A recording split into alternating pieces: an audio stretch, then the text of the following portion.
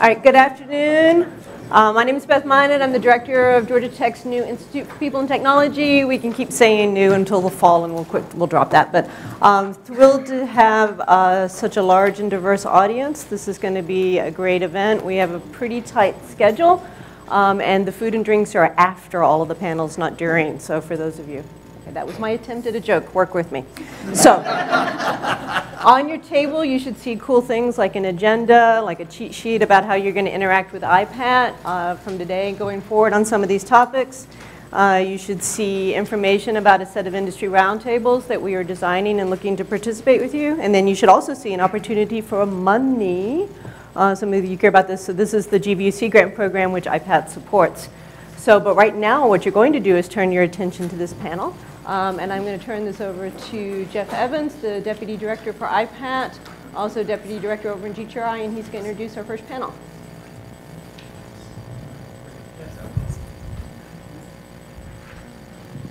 Test. Okay. There you go. All right. So I'm Jeff Evans. Welcome. So I'm the Deputy Director for IPaT, and we're going to kick off the first panel here. And as you can see, the focus is on big social computing. And what we're focusing on is the concept of what's the intersection with big data? You know, it's incredibly significant because we see so many things out there with the growth of smartphones. You know, right now they only comprise about 15% of the phone usage that's currently out there, although the data usage is much, much higher than that.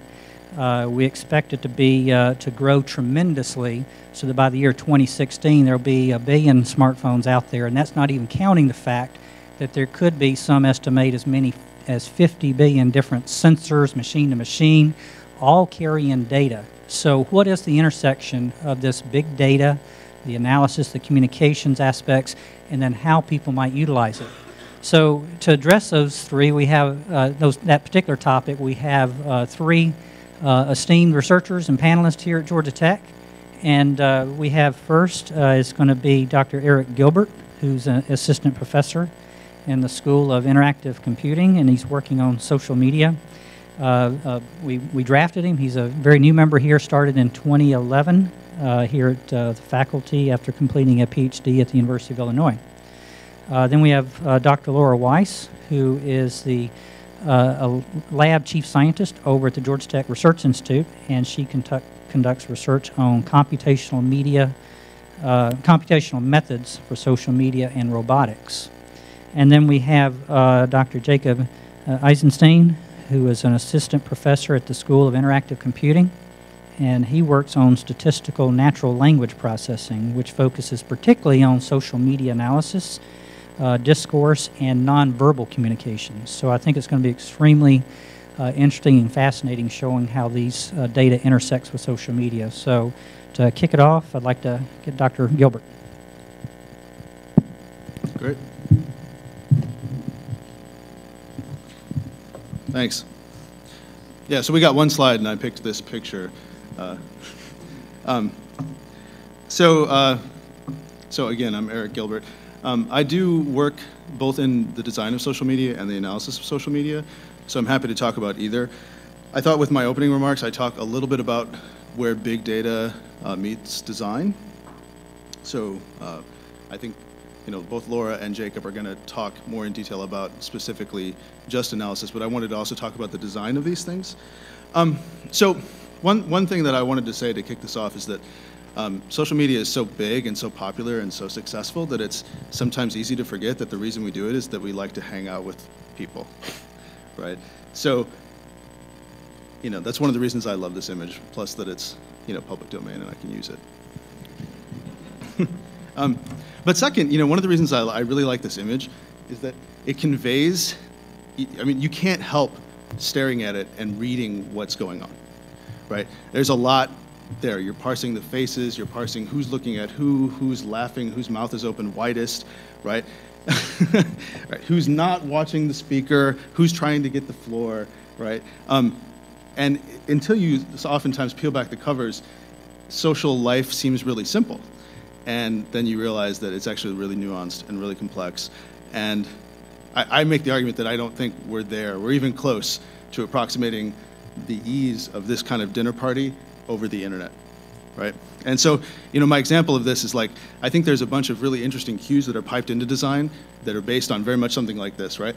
So like when somebody tells a good joke at a dinner party, right, there's not a trickle of laughter sequentially, right? That doesn't happen, right? That's a bad joke. That's a bad joke, right? There's a burst of laughter, right?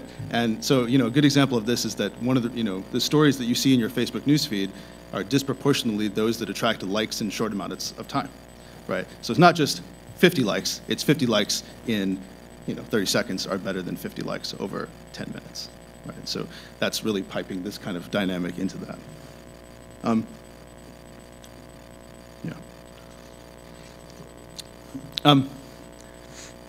Another good example of the complexities, and the things that people do that are interesting and counterintuitive in these kinds of large-scale systems. I teach an online communities class that I've inherited from Amy Bruckman, and I hung out with a bunch of 21-year-olds and talked about the internet. It's fantastic.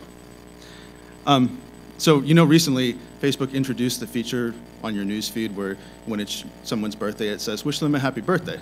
Right? By the way, it's my birthday today, so yeah, I know, right? Right. So, the idea presumably was that, oh, wouldn't it be great if everybody knew when everybody's birthday was? And a bunch of undergrads told me that they are exploiting this in a number of very interesting ways. For example, one student told me that what she does is a few days before her birthday, she unfriends a bunch of people, and only those people who wish her happy birthday without the aid of Facebook get friended back. Right?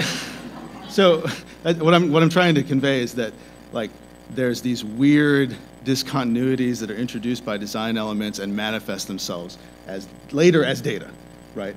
And I think that's really interesting. The broader point that I wanted to bring up and just kind of sketch out was that I don't think we have a very good handle on what works and why in these systems. It's just kind of a happy accident when a social media site takes off and gets a lot of users, right? And I think if you follow the valley, right, it's just a series of random experiments. And it's great when the next one kicks off and they figure out how to gain users, right? But I think there's a really interesting opportunity here to try to figure out some general purpose design guidelines for building social media at scale with data. So I just wanted to raise that point as a possible place that we could look for new opportunities. But I'm also happy to talk about the pure analysis stuff, which I also do. All right, thank you.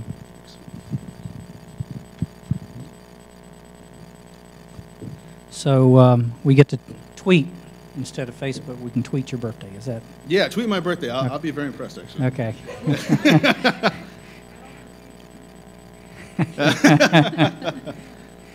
Okay, so now we'd like to hear from Dr. Laura Weiss. So we got this email saying, please make one slide, and there were a whole list of questions that went behind the slide, and I took an attempt to answer the questions as opposed to just putting up one graphic that much more genuinely captured it. Although I want to know why you think it's a dinner party and not a coffee clutch. Ooh, it might be. Okay. Okay, so we have some pictures up here, and as Jeff had, and we can't see them sitting with our backs to the slides, so one picture would have been better. But as we know, there's tons and tons of social media data. The top left graphs just say what we all know about, Twitter and Facebook. Facebook hitting 1 billion this month. But the question of the grand challenges, so when it comes from a computational and research perspective, what are some of the grand challenges that we foresee happening? And number one is analyzing billions of pieces of data in real time. Can we do it in real time streaming? And let me throw out a statistic here that I was reading that the real time is profitable. In 2010. The smartphones themselves, they're not necessarily sitting at the computer, but the smartphone data usage was at 200 petabytes per month. That's how of data was going through smartphones. And it's estimated that by 2015, that will be 58,000 petabytes of data per month. And I calculated that is 400 quadrillion text messages a month.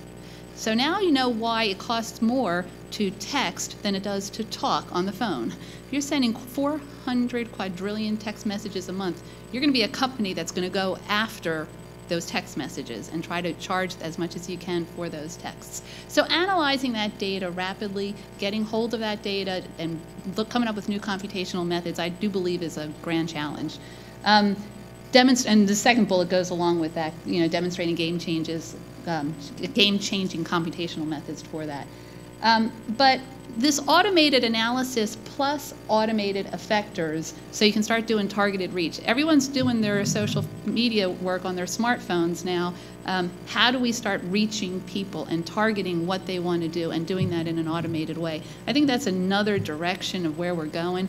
Instead of just being the recipient of data, now if I'm a company, I want to be able to start going after people in a more targeted way and, again, making money. It's about making money from those companies who want to target you. So can we start developing computational approaches and analytic methods that will help focus who and what and how and why we're targeting it?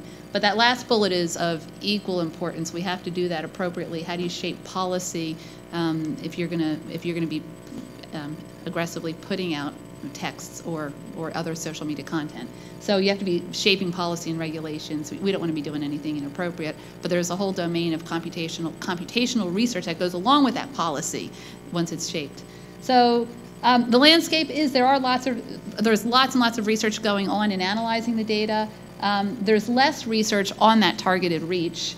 And there's where your potential for commercial applications and commercial partnerships. You can imagine a lot of advertisers would love to know how to do that effectively, quickly, cheaply, and reaching as large number of users as many of those people who are sending all those 400 quadrillion texts of data a month. And this is multidisciplinary. So the multidisciplinary piece is really interesting because it requires not only the computational aspect, but understanding behavioral research and marketing, market methodologies. And what I have here on the right, it's hard to see these words here, but these are the human universals. If you talk to anyone in the behavioral psychology, they're pretty fluent in these. But human universals are features that are found among all peoples across all cultures and history and all time. So they're behaviors that are prevalent and constant throughout our societies and peoples of the world.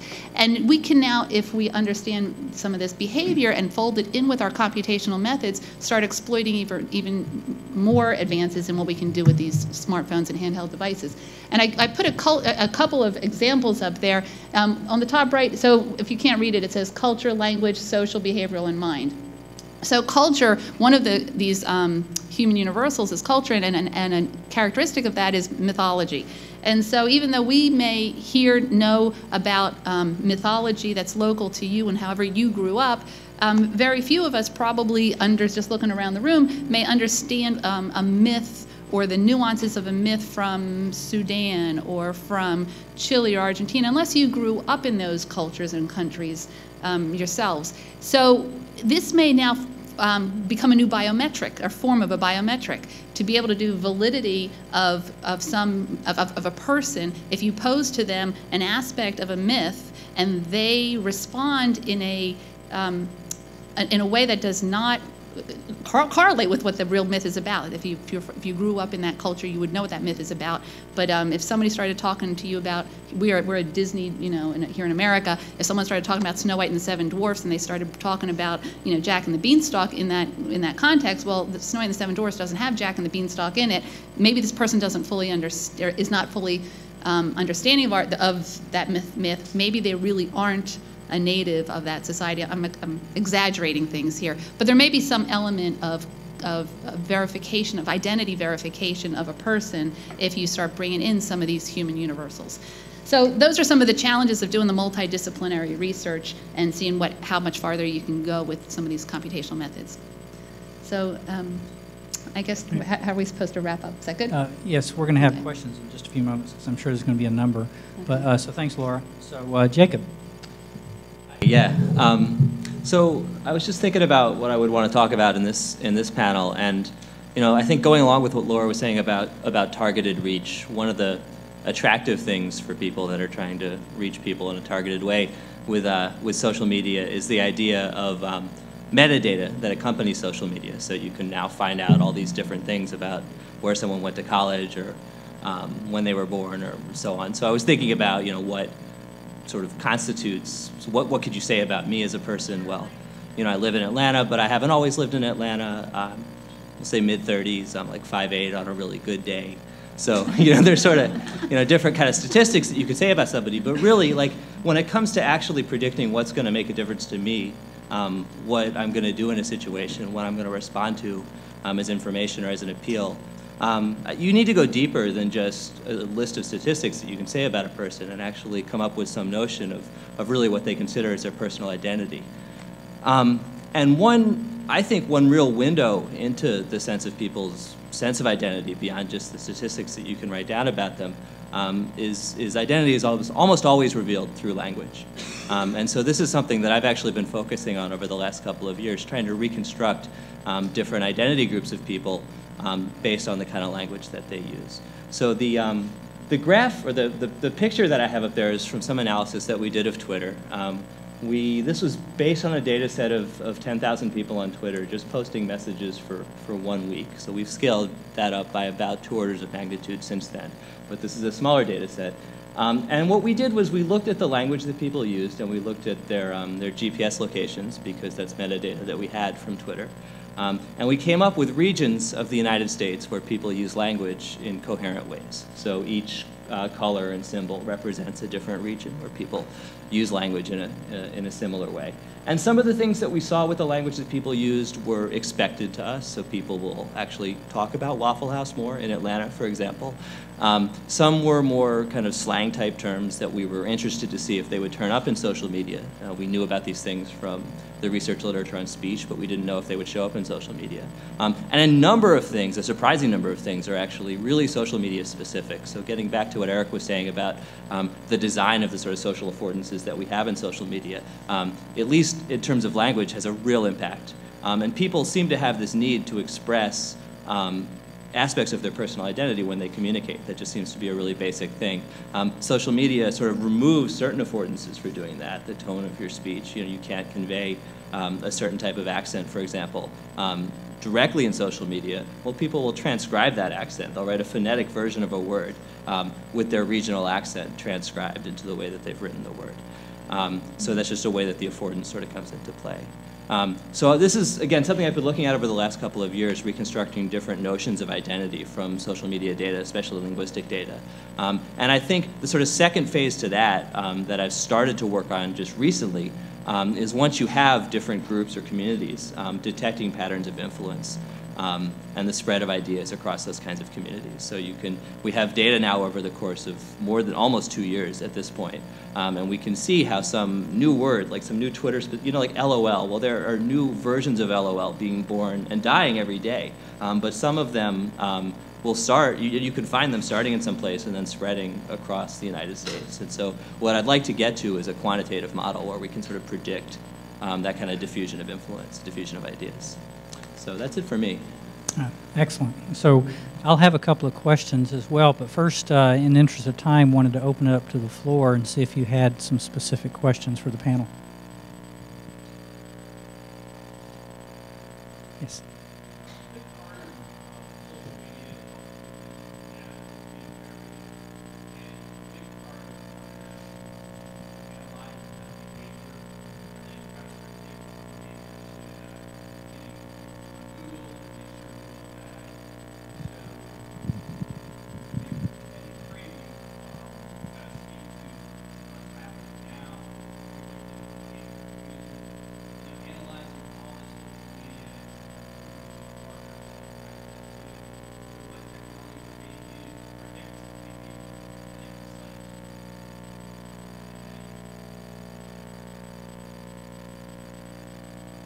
We've been doing some research on early adoption of technologies to see if the same kind of behaviors will, so early adoption of technologies may be the same as early adoption of some of the information that comes across your devices as well. And hoping that you can look at some of just looking at the patterns of behavior, is it happening faster, and what are the time constraints. What I want to say is, when when Eric put the picture up of the social scene, what is happening here is social media. There's two words there, social and media. Social is a constant. We've always been social people. What's new is the media. And so there's a lot of the market-based techniques that have been going on in the past, but now it's happening faster. or the media is allowing things, the timeline has just been compressed. So there are many methods that have been applied in the past that we now need to start reducing at local scales and having them happen, at the level of a vending machine as opposed to a supermarket. So can we start, it's more of the targeted type of work that we have going on there. Yeah, I just want to follow up with that. I think in many ways the computational marketing space is similar to finance in academic departments, right? In some ways ahead of the curve of industry, and in some ways behind the curve of industry. So I think a lot of the stuff that's going on we don't actually know, right? So I mean, a lot of it's under wraps. I can speak from personal experience, having launched a number of Facebook ad campaigns, that if you've never done it, go try it. Go see the way that Facebook packages and sells you. It's actually totally fascinating, right? So for example, you can slice and dice the user population any which way you want, right? So if you want, women 25 to 32 who have kids, you can get those even if they haven't said who their kids are, right? Because they talk about diapers, right? Right. So it would seem like with all of this and people trying to determine identities, that it would be one of the next big things could be a large-scale misinformation of social media. Is that something that you see people trying to use? Yeah, we see it all the time, right? I mean, so again, from personal experience, I spread a false rumor about a month ago on Twitter. Yeah. So, it's unclear oftentimes the intentionality behind these things, right? We know that there's lots of misinformation spread on Twitter. It's often hard to track down whether it was intentional or not. That's probably how I would kick that off. But it's really your birthday. Yeah, so there was just to amplify that. There was a farmer out in the Midwest who was tweeting about his crops, and there were commodities exchange folks on the East Coast, New York area, that were following his tweets. So you have to ask so if he was overtly tweeting, and it worked, but if he was overtly tweeting misinformation, that gets tamped down pretty quickly. But if he was very subtly trying to tweet misinformation, you have to. So a research area is, what are the strategies that people use when they tweet misinformation to be subtle versus overt, and it doesn't matter. And the other question is what are the detection mechanisms that go on people's minds when they start looking to detect? How do you know something is false or something's not quite right? And what are the methods that we use to understand that? And can we make those computational as well?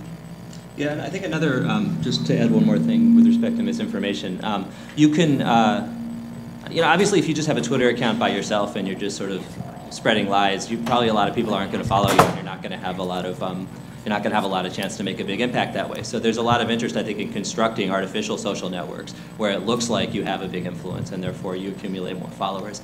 And doing some kind of social network analysis where you can distinguish between networks of all artificial accounts that are created for sort of misinformation purposes versus authentic networks, I think is one direction towards that goal.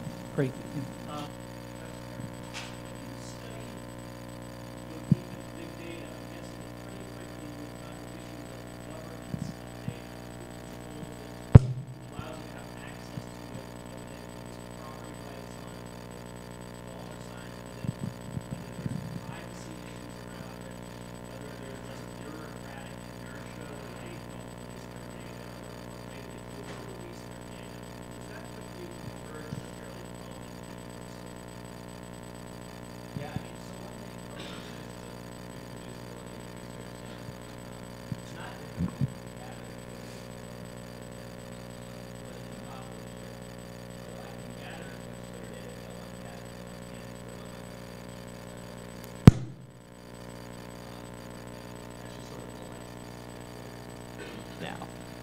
So far, they've at least been very open about letting people gather, at least from my standpoint, what's a very large amount of data for me.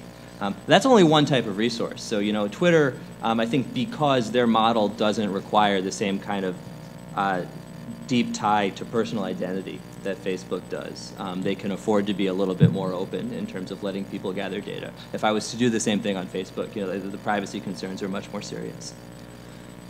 Excellent. I'm sorry, I think we're going to have to wrap this up for the next panel, but I certainly appreciate it. I believe that you see there's a tremendous opportunity. Georgia Tech has a lot of capabilities here, and Beth, you, But I still get the last question. Beth gets the last question. All right. Okay. I'm paying for the drinks. So you three are really kind of painfully aware, I suspect, of what other agencies and other universities and folks are doing in this space. I mean, we have to ask either what is unique or the competitive advantage of what we're doing at Georgia Tech, or what could we create in terms of a competitive advantage in what is an extremely crowded field with a lot of hype surrounding it. So where would you advise Georgia Tech focusing or kind of distinguishing ourselves?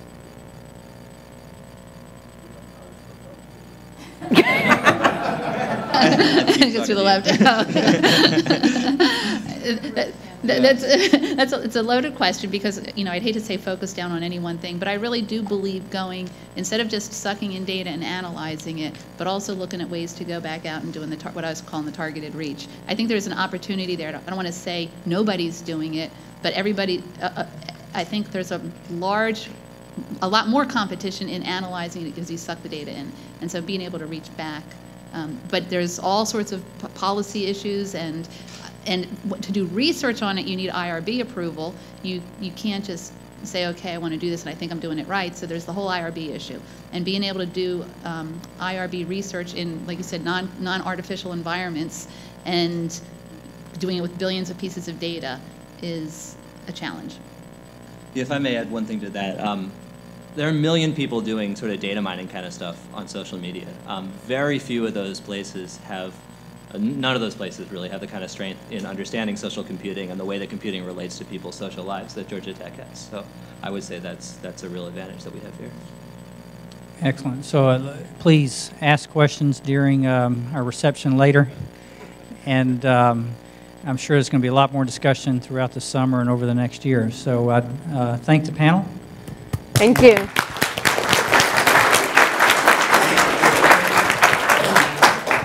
All right, so very quickly we'll switch into the panel. Is John here?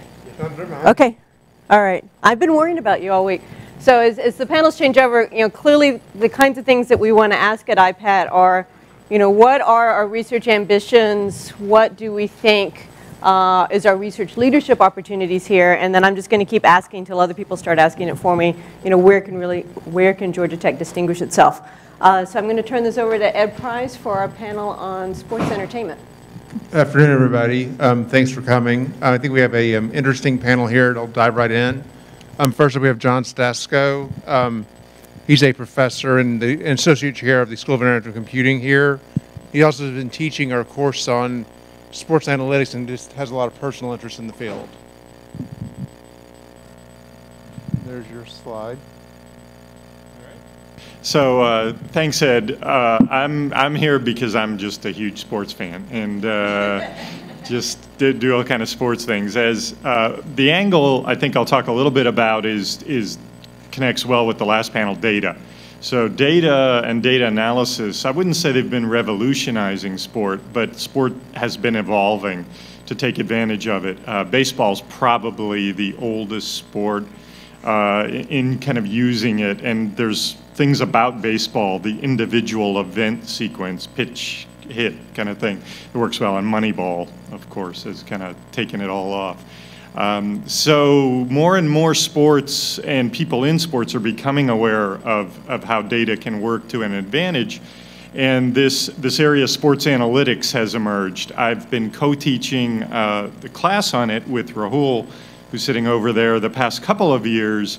Not really, we don't do all that much. We invite in some speakers. We had people like Frank Wren, general manager of the Braves, this spring come in and give really interesting talks about how sport is evolving down the lines there. At Georgia Tech, I think we're particularly well positioned to take advantage of this for a couple of different reasons. On the kind of technological science side, we're obviously a leading place. We have a lot of students, a lot of our undergrads enjoy going to football games and doing other activities to go along with those games, and they're really smart and good technologically. On the other hand, we play big boy sports as opposed to MIT, CMU, Caltech, et cetera. We have, Division I kind of top. And that actually, there's a difference. MIT runs the Sloan School, the management school at MIT, runs a course on sports analytics with ESPN, and they've kind of nailed that one and kind of taken over the market. But obviously, they can do certain things up to a level, but it's still MIT, and we'll crush them in football or whatever. Yeah.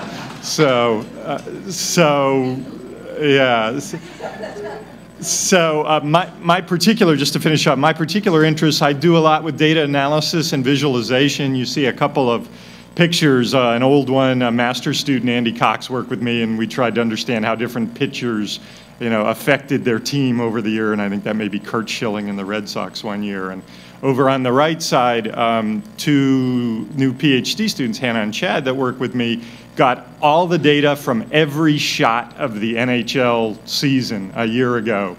And they constructed a variety of different visualizations that you can query and examine.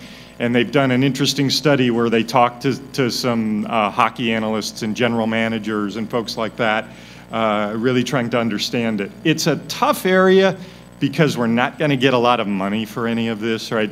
Pro teams can get these things done for free. There's 10,000 kids who will do it for nothing because they just want to get in.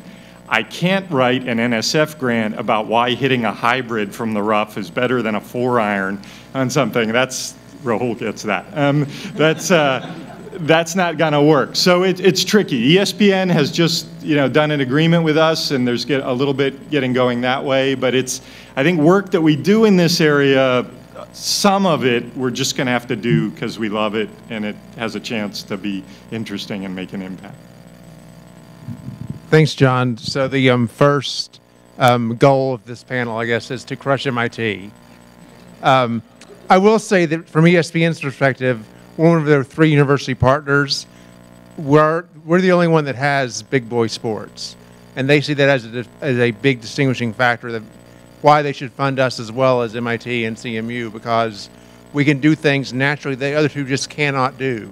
They don't have a stadium that fills up with 50,000 fans on Saturday afternoons, and we do. So thanks, John.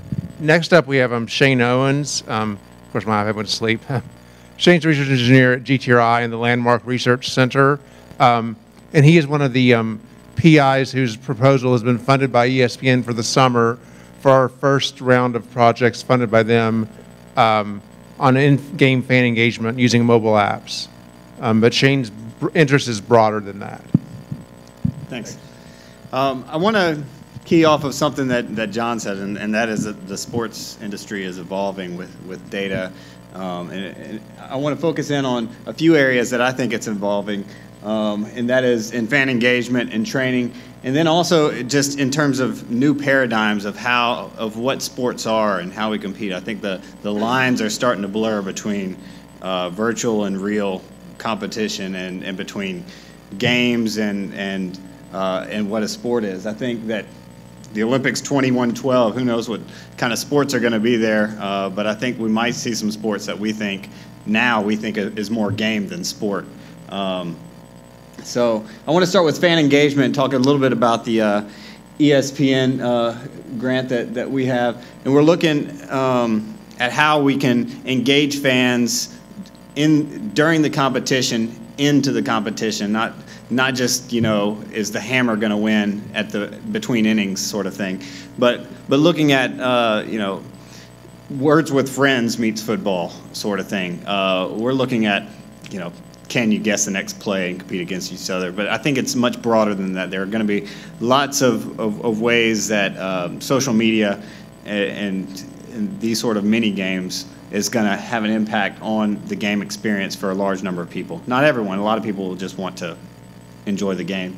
I think fan engagement can actually go a step further, where there can be crowdsourcing involved that actually impacts what happens in the game. The earliest version of this is during the times of the gladiators, when they did the thumbs up, thumbs down, and made the decision of what the ultimate outcome was.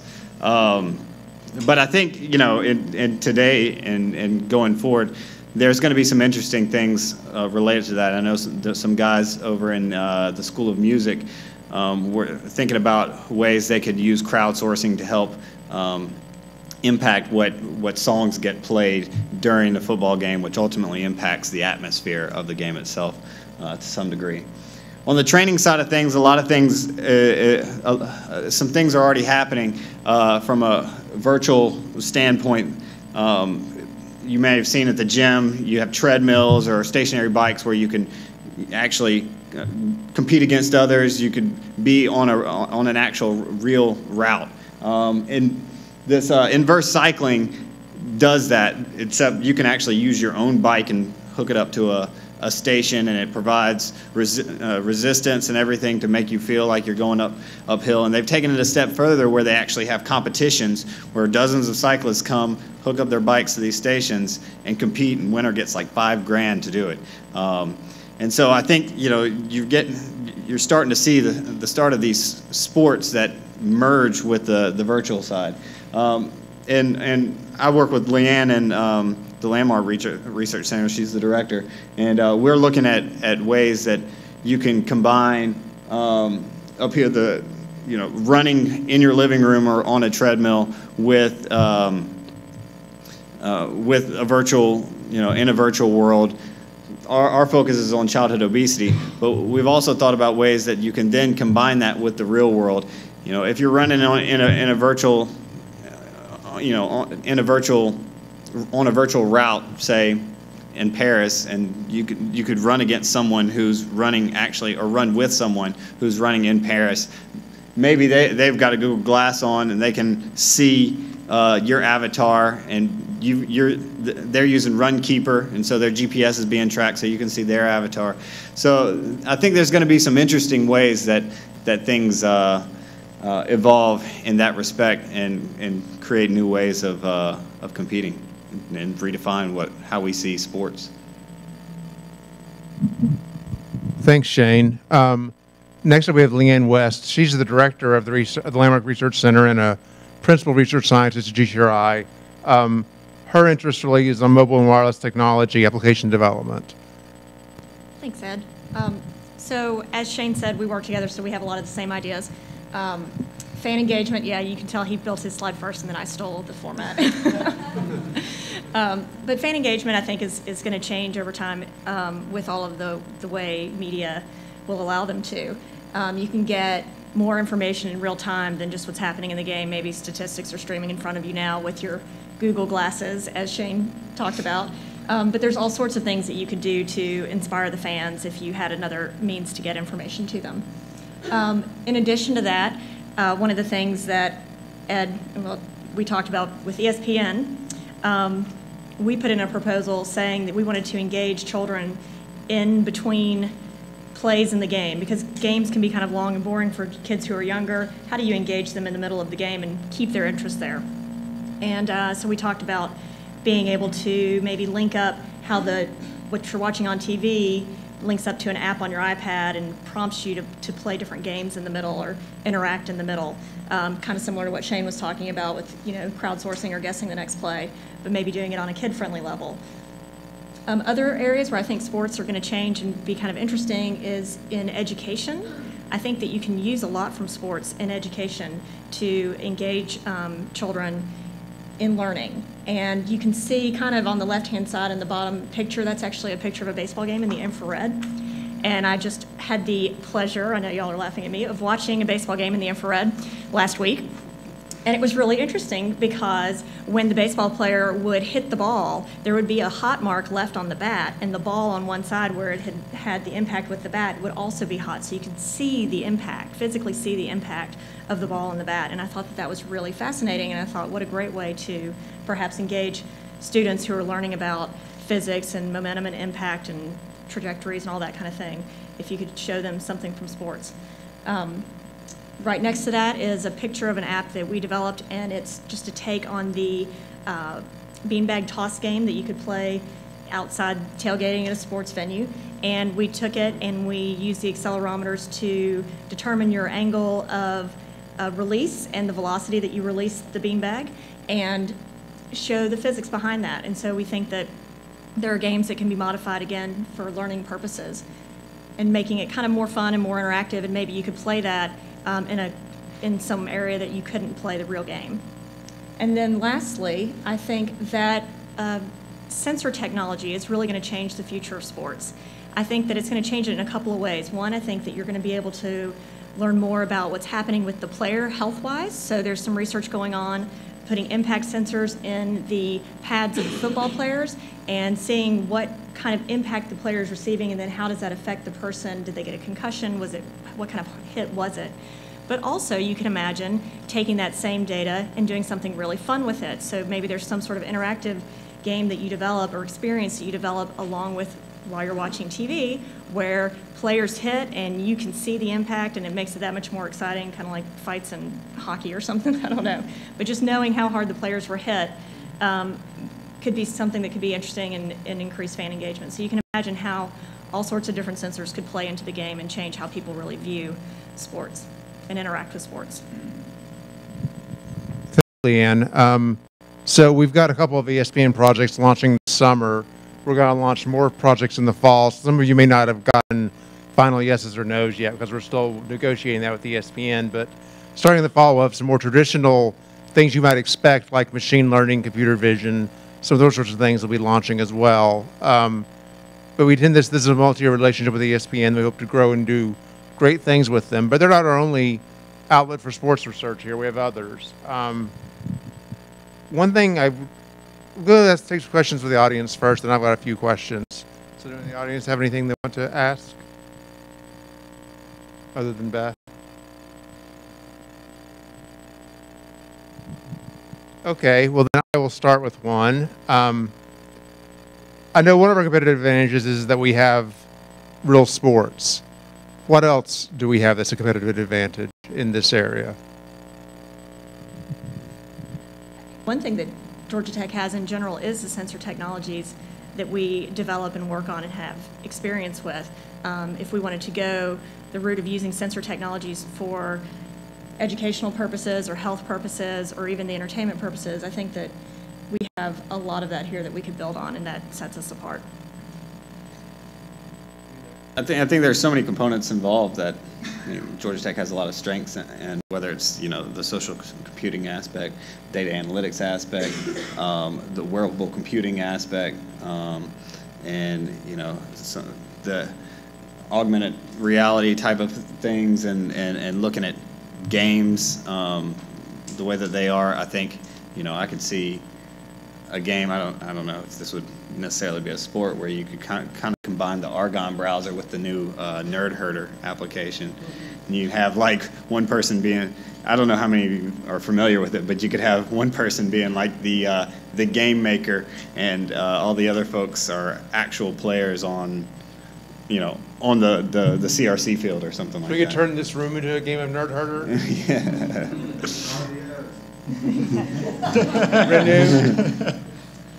So my question, I guess, is related to that. Is what kind of portfolio do we have in the ATDC companies, for example, that focus on this? Is that something that we should be leveraging? So when we look at the range of companies in ATDC, are there any that are focusing on this area? I want to toss that question to Stephen because I don't have a good answer for it.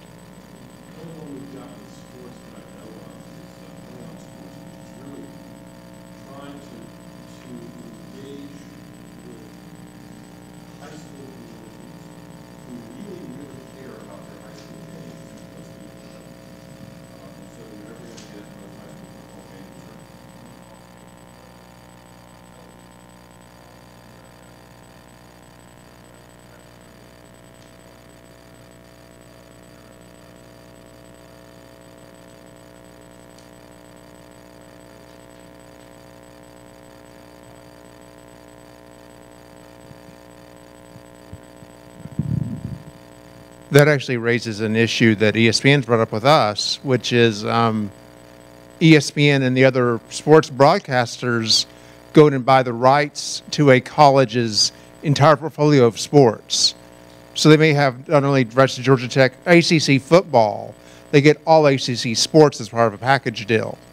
Well, that includes lacrosse, gymnastics, soccer, sports that aren't going to be probably broadcast on Fox Sports South or ESPN2 or other channels. But then the colleges and universities are frustrated that they can't get those sports any coverage. So how do we lower the cost of providing those broadcasts and make them compelling enough so there's a large enough market to pay for it? And I think that, over time, as we start fleshing out this research portfolio area, maybe we'll have some companies that we can spawn out of IPaT, out of some of these funded research efforts.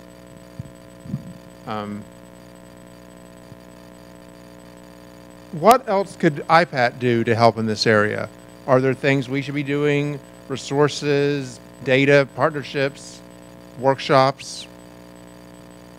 I think that having industry roundtables about this, where we can vet ideas with the industry experts, and I mean, I think that fan engagement, for example, I mean, the proposal that we submitted was I would say it's fairly simplistic, but it's something that they were really interested in. So I think that it's important for us to be able to get a better handle on what kinds of things they're looking for. I think we could, Turner and CNN, et cetera, being here, as well as the Braves, the Falcons, et cetera, provide interesting opportunities and some type of workshops or coordinated effort. As I mentioned, the MIT does this sports analytics conference, but it's largely management they're doing because it's Sloan. And so I think there's still some room there on the more technological side of things that we could perhaps step in and get something going. Great. We've done our 20 minutes. Beth may have a question for us. If not, move on to the next panel. Thank you.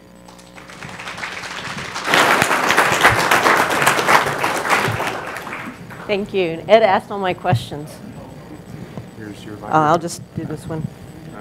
I'll stay wired.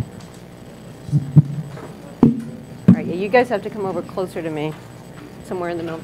So as Amy and Irfan join me, part of you may be wondering, well, where did these topics come from in the first place? And it's been part of a messy, organic, and interesting process since we did the town hall launch back at the end of March, where it's a combination of these were the things that the faculty were clamoring for in terms of these are the things that IPaT and Georgia Tech should be engaging, as well as these are the things that are new opportunities, for example, our new engagement with ESPN. I think many of you know our next two panelists, Amy Breckman and Irfan Isa, who represent a long tradition of research within social computing, computational perception, and computational journalism. And so they asked for, and I thought made perfect sense within this town hall, that we create a space that looked at some of our emerging ideas around civic computing, and both of them kept talking about the new public square. And I think it gets back to Laura's comment that social has been around for a long time, but the media part is new, and what are we going to do about that? So I'm going to get away from the microphones, but I think, Irfan, you're up next, and do you want to just, well, I've got the video, but you want me to go in the opposite direction? Amy has to leave, so we're going to Amy. All right, Amy Breckman. Thanks very much, Beth.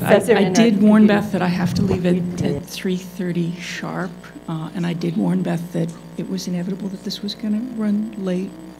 I'm losing the lining of my stomach, but I am happy to be here and want to tell you a little bit about some work that Eric Gilbert and I are doing on Public Square Atlanta.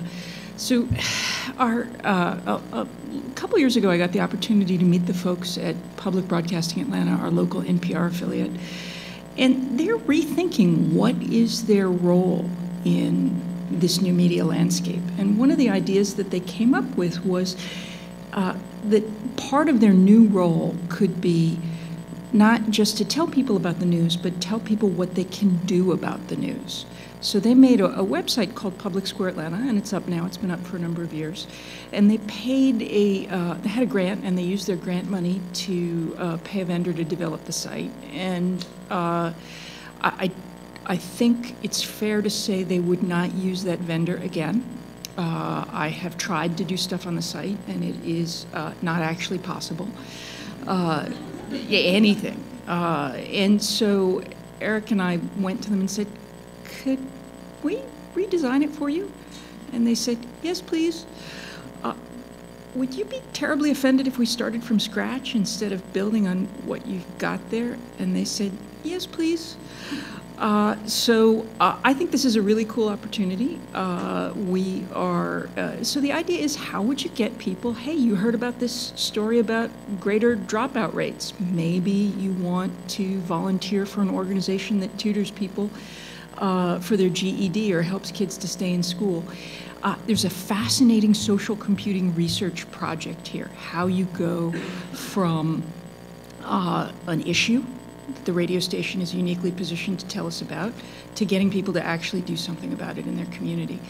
And what we're hoping to do is to both help the radio station and also develop the most kick-butt, flexible, sustainable platform for basic research on questions in social computing ever created in the history of the universe. We're going to do it. So that's the idea. Now, baby steps. They're a very small organization, a lot smaller than I ever realized. It may surprise you that there are an order of magnitude more people, say, at the AJC than at Public Broadcasting Atlanta, at a zero, easily. They're very small. Is this a big funding opportunity for us? Actually, it's more like another mouth to feed. So in a lot of ways, I see this as a public service opportunity. We are uniquely positioned to use this as an opportunity to give back to our community and find ways that we can help some folks with what I feel is a very compelling mission. But they do not have deep pockets, quite the opposite. I think it's more of a public service opportunity, but one that I feel privileged to have. So that's what we're up to, and you're fine. So we're going to make all this up, since I did completely mess up, as Amy has now told everyone about. But we love you. But yeah. Let's go ahead and take some questions for Amy before she sneaks out. How to get involved, what to do, what kind of things this would look like, initial designs. Yeah. What issues do you have for this platform? Well, I think we can ask basic questions about how social computing works that are relevant for everybody. So, for example, our core research questions are about mobilization. How do you get people to participate? That is relevant for commercial products and for other nonprofits and for pretty much everything. It's the big question. How do you get people to actually participate? I think there's some fundamental science questions here that are transferable to other domains, as well as potentially being, of course, we'll do this all open source, and if anyone else wants to use our code, we'd be delighted. So that would be the more direct application. Yeah, Matt. I don't know how far along you are, but I'm curious how you're planning to either leverage existing social media sites for this, and what do you see the relationship between the two? I don't think any social media exists in isolation. Leveraging existing social media where the people already are is core to our research plan.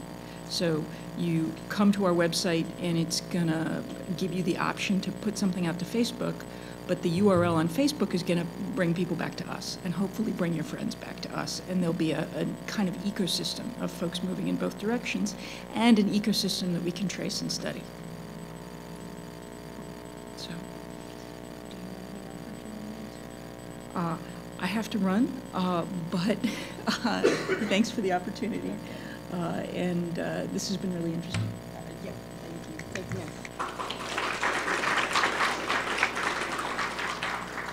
And I've always wanted to grill Irfan personally in front of a large audience. Let's see how that goes.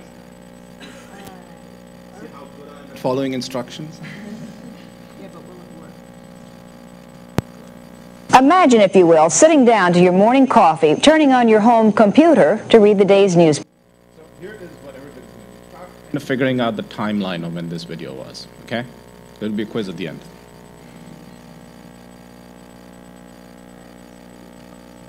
Imagine, if you will, sitting down to your morning coffee, turning on your home computer to read the day's newspaper. Well, it's not as far-fetched as it may seem. In fact, both local San Francisco papers are investing a lot of money to try and get a service just like that started.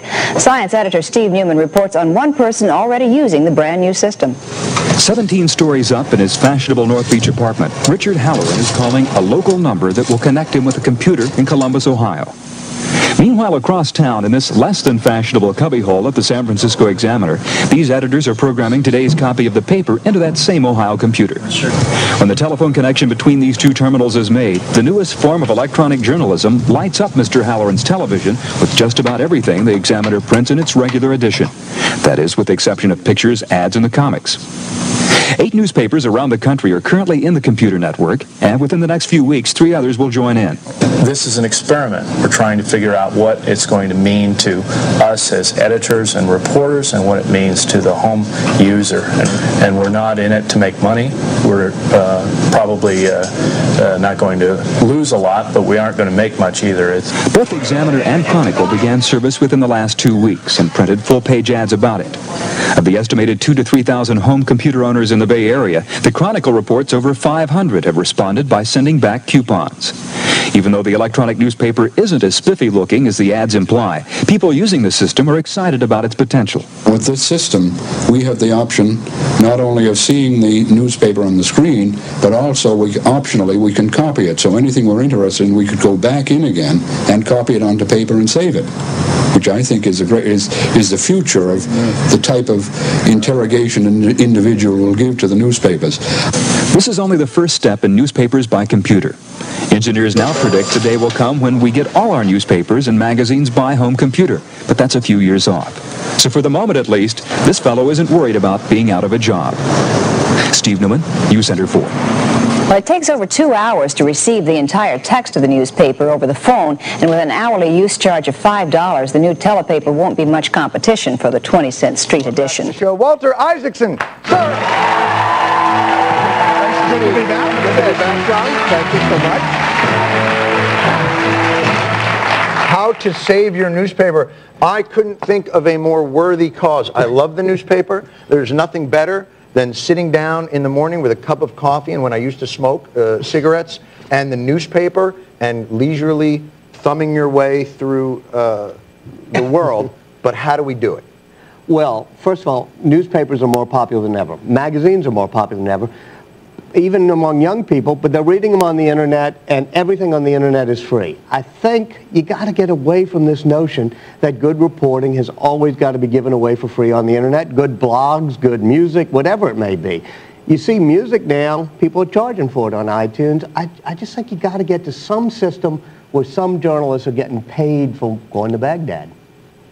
This is ridiculous. I can't believe we're talking about this. I know. Sir, the internet is free. I think everybody knows that. No matter what you look on, it is free. You know, when I was young tracked. and I used to go fishing with my friend Thomas, he had a theory that ice should be free. So he'd steal it from outside of those things out of the Griffith? What kind of way are we going with this?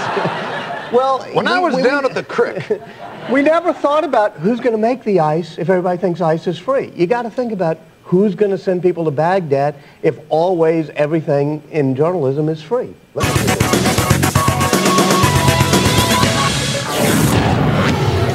In the beginning, iReport was a concept the king of fake news found ripe for parody. And here's a picture of Ryan and his mom in front of the world's biggest ball of twine. But you quickly grabbed your cameras to become real citizen journalists, rapidly changing the who, what, where, and how of journalism. So, any guesses on the first one? 1981, 1982, he cheated. She got it right. Yeah. And the next one was, of course, 2011, 30 years later. So one of the things, the reason I show this video, by the way, for those of who care, I actually also teach a class on this kind of stuff, and I do a lot of think tanks and conversations across the nation and across international borders these days on this whole issue. There's a disruption out there. IPaT is, among other things, about disruptive technologies, right? Trying to understand where the disruption is. We just kind of show what the disruption was or is. More importantly, and I think this connects back to what Amy was saying, is I think what the new generation is interested in is engagement, civic engagement of different sorts. They want to be actually close to the information. So when I teach this class, just like Eric was saying, I have about 40 people in that room, and I ask them, how do you consume news? They don't consume it like we do. In fact, they don't even know what New York Times is. And that's the model that we're stuck to. That's the authoritative information we go for. But at the same time, now start thinking about New York Times as an international and a national newspaper, and all of a sudden think about what happens to Atlanta Journal-Constitution or Creative Loafing. How does civic conversation happen? How do, for example, public squares, remember in the old days when you talk to your parents and stuff like that, they most probably said that they went to the high school gymnasium for a conversation about the neighborhood. That's kind of the public square has vanished into the ether world. And actually, one of the biggest questions that we have to start thinking about within this is how do you bring social computing and also media technologies, and that's the kind of stuff I'm interested in, is the analysis of technology and the content itself. How do you get things out of video? How do you get things out of text, the kind of stuff Jacob was talking about? And how do you bring it forward from the technology perspective on the journalism pipeline, the workflow of capturing information, sharing it, distributing it, and more importantly, as what we can do is actually at the end consuming it and editing it and voting on it, because we do a lot of that. How do you take that pipeline and understand how computation, network technologies, machine learning, data mining, and analysis of content has changed that? So this was just a small snippet of it. Let's open this up for questions and discussion. And actually, one of my goals in life is to start all of my talks with David Letterman, with Jon Stewart. I'm getting there. All lectures start with Jon Stewart. Bruce? Yes, Bruce.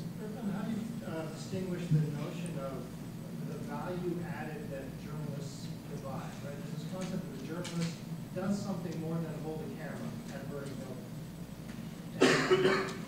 How do we kind of bring all this, the eye cameraman and the eye journalist and the eye reporter and still have professionalism or value added? So there is a huge argument that's been brewing in the community now, which has been addressing the question is, what is a journalist? On the parallel, the social computing has evolved to kind of have what could be referred to as a beast with a billion eyes, right? This beast with a billion eyes was initially referred to with things like Wikipedia, where people could collectively author content and generate, for example, an encyclopedia. But then all of a sudden, you notice examples of what happened in Iran during the post-election era. Lots of eyes were there. So they were, in essence, among other things, purely eyewitnesses with a camera, and we could actually be like, I use the example of gargoyles from Snow Crash. I'm also a science fiction buff, which basically you can actually now see through some people's eyes. And that's what you get out of these cameras everywhere. You get facts and eyewitnesses. Journalists are supposed to, and actually that's a conflicting statement depending on which channel you watch yourselves, supposed to contextualize and bring you fair information about things which lets citizens act on their behalf to do much more things about their daily living. Now that question still remains. Somebody takes a picture and uploads it. They're not actually contextualizing it. They're just sending you a picture. So the question does remain, and actually that's one of the struggles in this thing is, one thing that's become very easy is the news gathering phenomenon. How is information gathered, which has resulted in, among other things, changing, for example, and I hope nobody from our local television hears because they're going to get offended in the next second, is all of a sudden, that news reporter standing next to a traffic accident saying, oh, 5 hours ago there was an accident here, doesn't have a job anymore because somebody who's driving by the street with their handheld camera can take that picture and upload it. And so that's another disruption that's happened.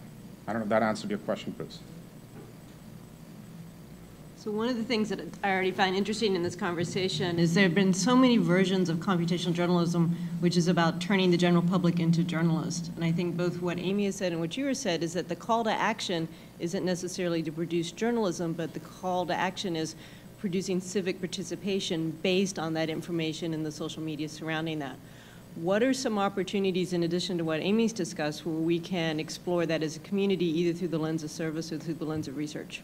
So, of course, one of the things that Georgia Tech is very good at is, among other things, is this human-centric angle. This is about generating technologies that humans can use to empower and generate better information, okay? So, examples I use is there's a lot of disinformation out there, okay? So we need to build technologies to support it, and human-centric design types of issues are the ones to bring it closer to people. What we also need is tools for citizens to be able to consume information much better than they can. Yes, we are actually what I refer to as in the era of aggregation. Digital aggregation is here. Sense-making is far away, right? So the question now comes up is, and that's why I kind of, my background is really in AI and machine learning and computer vision and stuff like that. That's why I'm speaking to this topic is we need to bring those technologies towards more of a user, human-centric design kinds of stuff.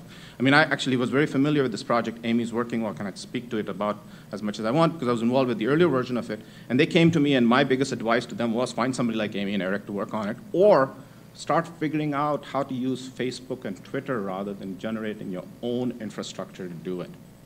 There are so many APIs out there. I teach a class on it, and at the end of it, I don't even tell them the APIs, and I did a survey, and they came up with the number of APIs that are out there to do things from sentiment analysis on text to being able to kind of generate mashups in like minutes to doing all of that stuff. Now, these are tech students who can do this. We need to start kind of moving this both upwards and downwards. So journalist education needs to account for it, but at the same time, citizens can start using this kind of information too. I can keep going on for hours. You don't want me doing this. We're running a little bit late, but Ron, we're going to. Ron's the closer question here. I know in social media, there's, I heard recently Microsoft pays $10 million just for the stuff off of Facebook about Microsoft to look at how people are seeing it. And people are quickly turning around and injecting things into social media to change the opinions of that audience. And computational journalism, is there a possibility that we'll close this loop so tightly that we won't have an opinion anymore? Well, I would try to pose an answer for you would be, hopefully not. Hopefully, actually, it will allow us to have more information in the pipeline. I mean, it's not about closing the loop. It's actually about opening it to different channels. I mean, within one of those things is, and actually this is also a social commentary more than anything else, is our society, and I'm not just talking about US, by the way. For example, anybody who wants to count, there are 40 24-hour news channels in India right now. 24-hour news channels in India. Okay, the rest of the world is also moving in this direction of 24-hour news. There isn't that much happening in the world, folks. Okay, I mean, and again, this is a quote from Jon Stewart again. But it's about opening the challenge and getting the citizens engaged again and trying to get to the information. So it's, and of course, there is a whole thing about influence in there. And there's another whole aspect of it, which anybody who's done any work on economics, I'd love to chat with you. We're getting into this area is how to monetize it. That was one of the reasons I put that thing up, is the monetized model is gone. Classifieds sucked it all away. Those mansions that Hearst built are gone because the financial model is gone. Thank you very much.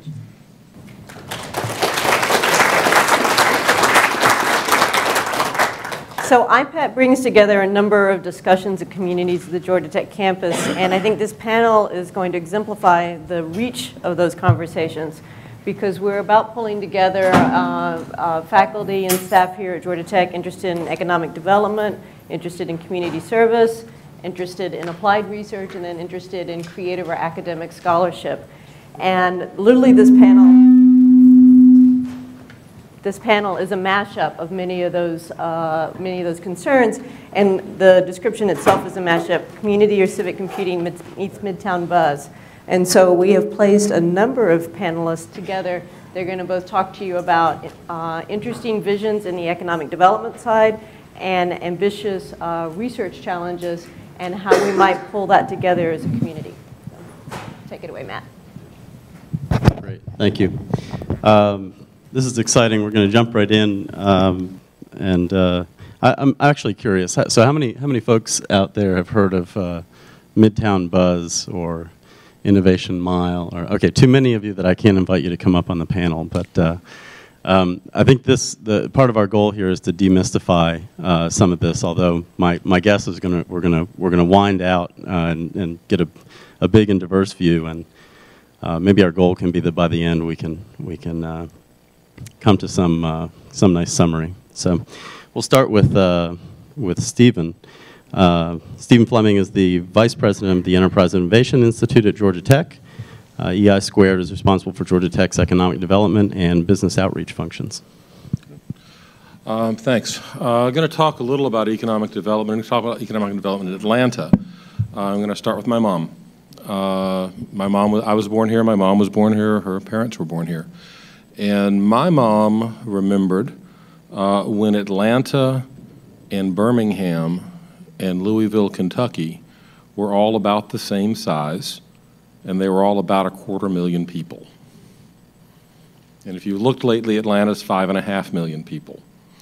And what happened is after World War II, when the government was shoveling out economic development dollars, Birmingham and Louisville renovated their train stations. And Atlanta built an airport. And that made all the difference. And that, it is amazing how many of the companies that have relocated to Atlanta or that have grown in Atlanta point to Hartsfield as being one of the truly key elements of why they've been successful in Atlanta. And I submit that in 20 years, that's not going to make any difference at all. And so that the keystone of our economic development for the last 50 years at Hartsfield is going to be, nice. Yeah, you got a good airport. Good for you. But what's really going to be important and what could cause somebody else to do to us what we did to Birmingham is high bandwidth, low latency networks that are ubiquitous, that are cheap or free, and that are available to absolutely everybody. Because it's no longer going to be so important to live close to an airport where you can go see your customers in person. It's going to be really important to be sitting on networks where those customers can do business with you instantaneously and where you can have the right infrastructure to run that business and to attract the people that you need to build that business. And they're going to want to live where those high bandwidth, low latency networks are. So we're talking Midtown Buzz, and I'm going to let the people who know more about it than I do talk about it. But in the historical sweep of things, I just want to point out this isn't an interestingly geeky research project, although it is that, and that's fun. This is how to prevent Atlanta from being Birminghamed. And if anybody here's from Birmingham, I apologize, but I don't want to be Birmingham. Great, thank you. Yep. So Keith Edwards, who has a slide, is a professor of interactive computing and director of the GVU Center. His research focuses on creating new technical infrastructures to support interaction. Thanks, Matt. So Beth told me I had 3 minutes, so I'm going to try to use my 3 minutes to compress down some discussions that probably over a dozen people in GVU have been having for the past few months, and try to give a quick overview of an area that a lot of us are interested in working in. And there will be some overlap, as you'll see as I go through this, with the previous panel also. But the problem that we're focused on is really a very big one, which is that over about the last 60 years or so, there's been a serious decrease in engagement in the U.S. with pretty much all forms of civic engagement. This includes everything from participation in bowling leagues, those of you who read Putnam's famous book, Bowling Alone, know about this, to even just knowing your neighbors, to voting, to participating in neighborhood organizations, and so forth. And we know that neighborhoods that are disengaged suffer disproportionately from crime, from a lack of ability to pull together in crisis situations, and from a whole bunch of other evils. So our question is, what's the role that technology might play here? And so we're interested in exploring in particular the ways that social media might be used to increase civic engagement and participation. And we think there are a number of kind of core research hurdles that have to be overcome in order to address this. I should say, in addition to Beth giving me the strict mandate of 3 minutes, she also gave me the strict mandate of 1 slide. But the way to overcome that is to use a lot of bills, so I have a number of bills on this. So the first one is that, first and foremost, we know that civic engagement begins with local engagement. Really, location and small neighborhoods are really important in getting people engaged and organized and motivated. And despite this, if you look at current social media technologies and things like location-aware technologies, they're being pretty underexploited, right? They're used to do things like give you a 50% coupon at Starbucks when you happen to walk by, or tell you what bars your friends are at. So we think there's a lot of potential here and a lot of opportunity to build social media technologies that exploit the local or even the hyper-local to create ways that you can have very focused, neighborhood or even block by block kinds of discussions to pull people together. We're going to go to one PDF page here next time. The second is that social media today don't really support dissent or contentious voices, right? It's all too easy to defriend people that we disagree with on Facebook, to join social media sites that in the first place are kind of focused around our ideological viewpoints. And so you get these sort of self-reinforcing silos or echo chambers where people hear the voices that are already like theirs, and dissent and sort of a more rich discourse don't really get pursued in today's social media the way they should. The third is that too many voices are excluded. So if you look at the demographics of social media, they don't really mirror the demographics of the US as a whole, right? Too many neighborhoods are excluded from social media.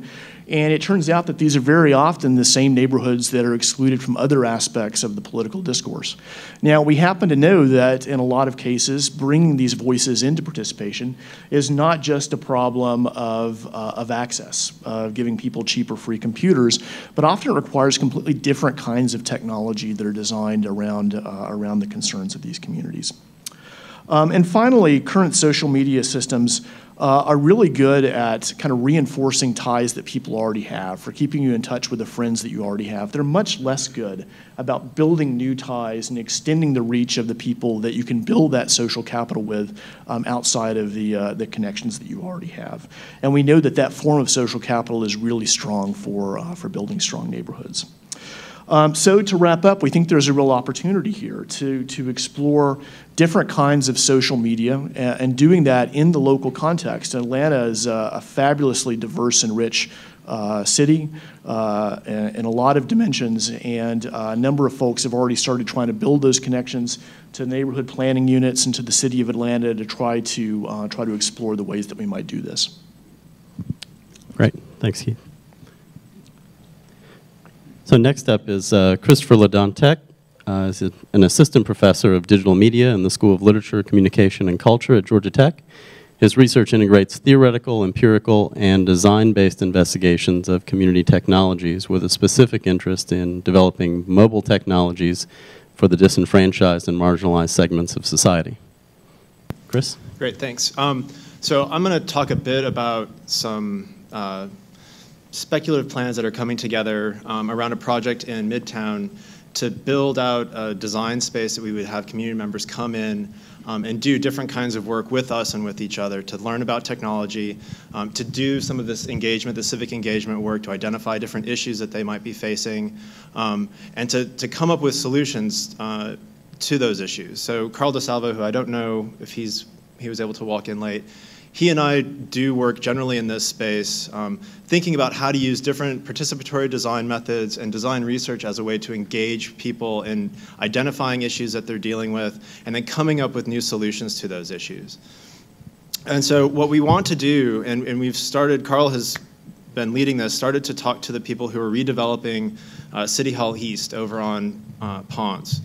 And there's space there for us to use, and it's, as Carl says, it's not a done deal, but it could be a done deal, where we could set up an off-campus lab space where we have this kind of community design center or hack lab, and use that as a place to do a number of different types of activities.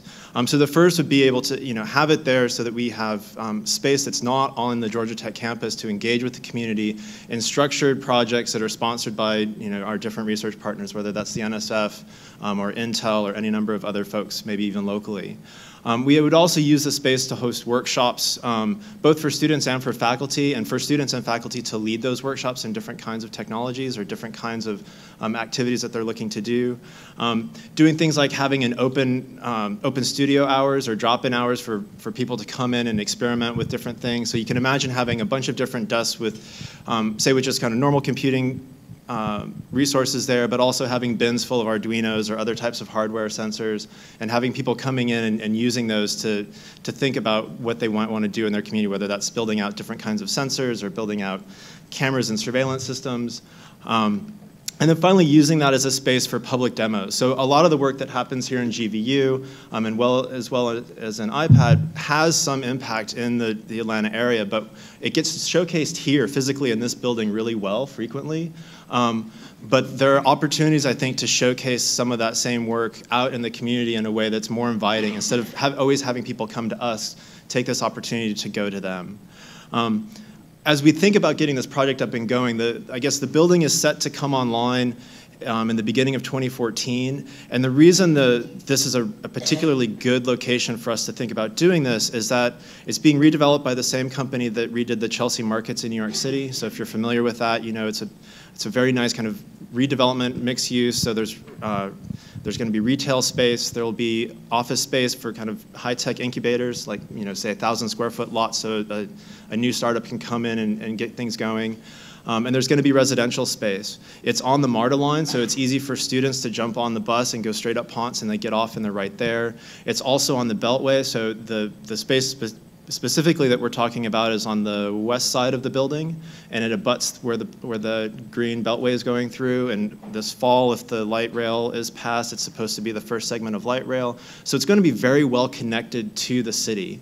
And it provides us a way to do these kinds of things and you know, have people come off and into the neighborhoods to show off work as well as to learn with each other.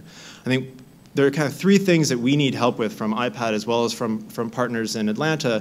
One is just the logistics of getting this real estate up and going. Neither Carl nor I are, you know, real estate managers, so that part we would like to not have to do.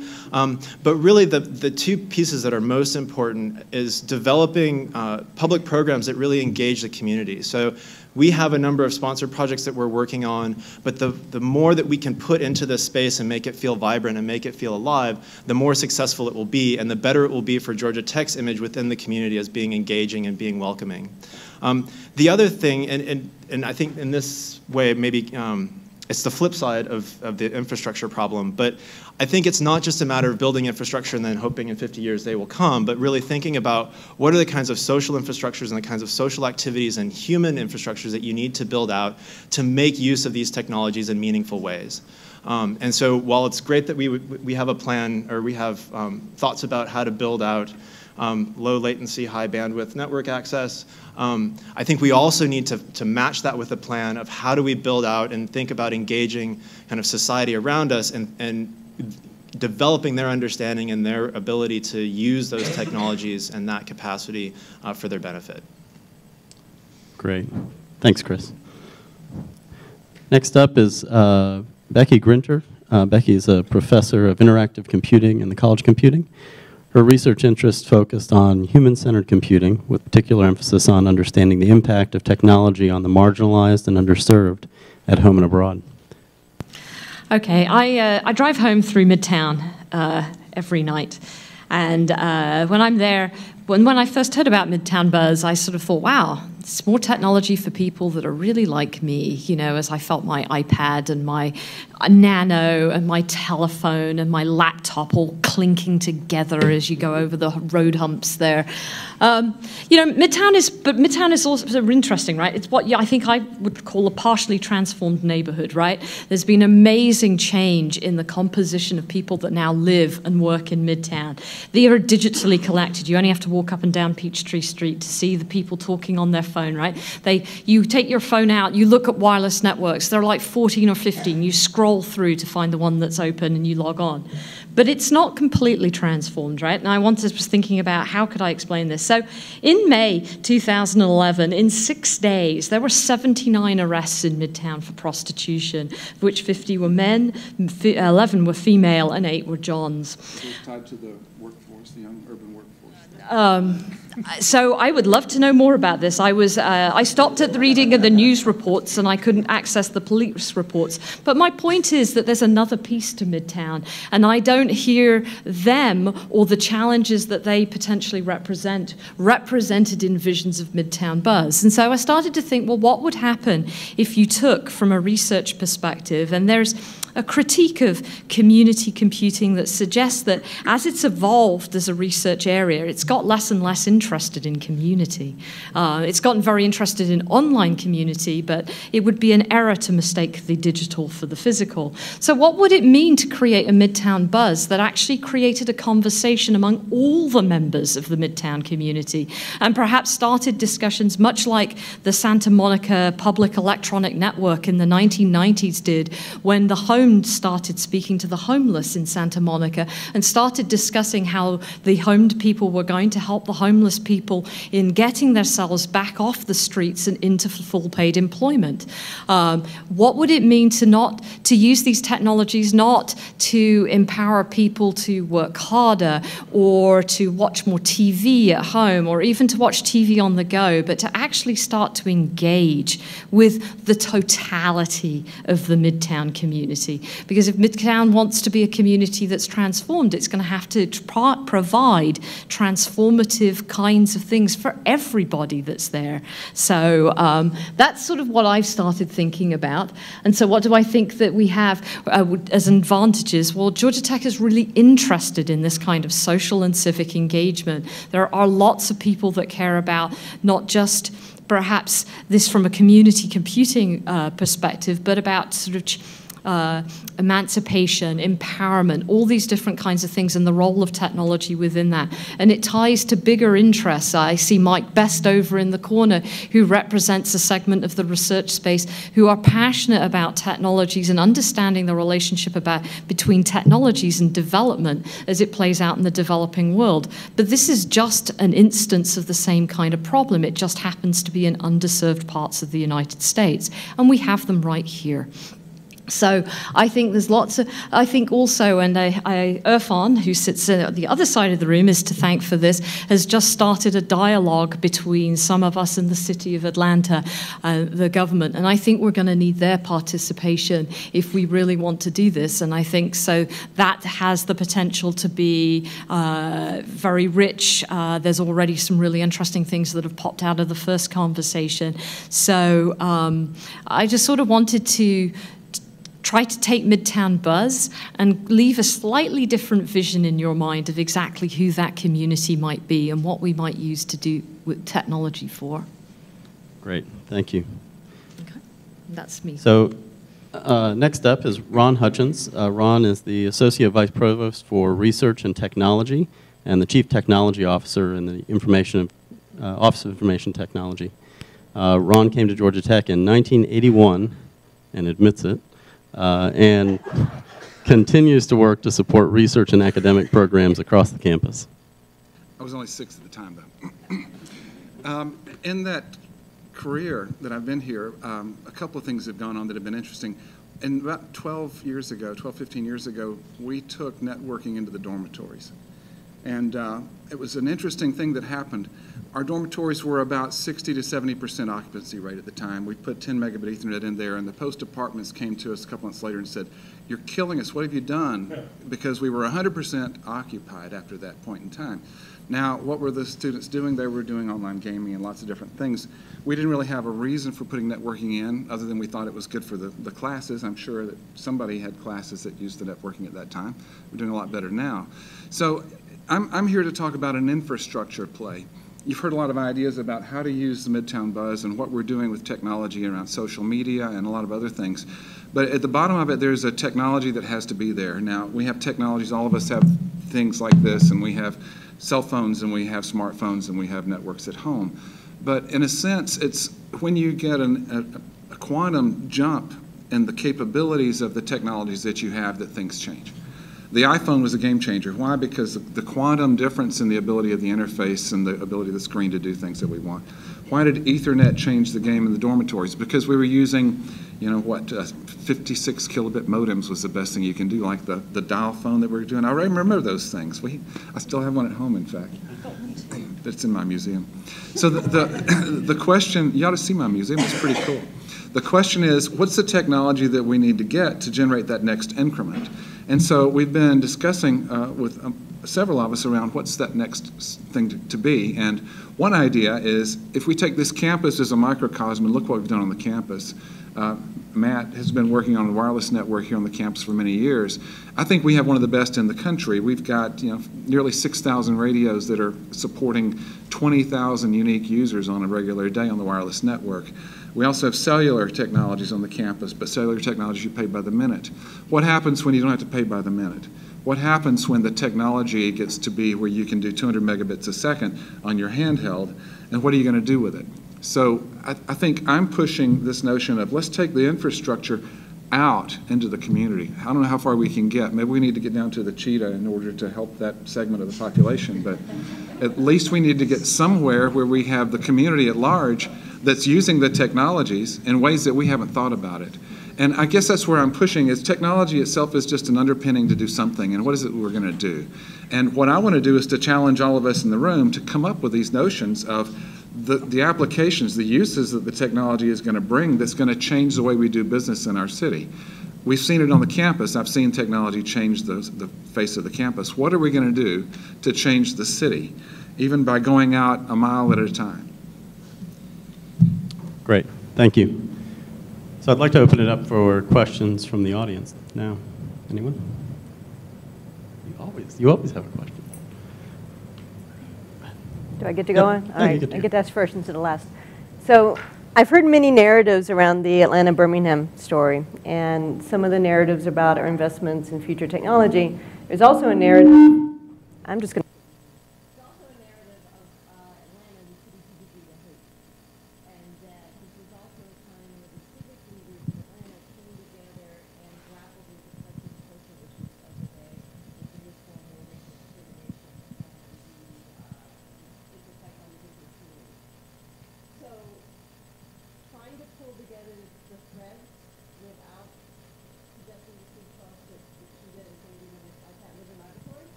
It already is.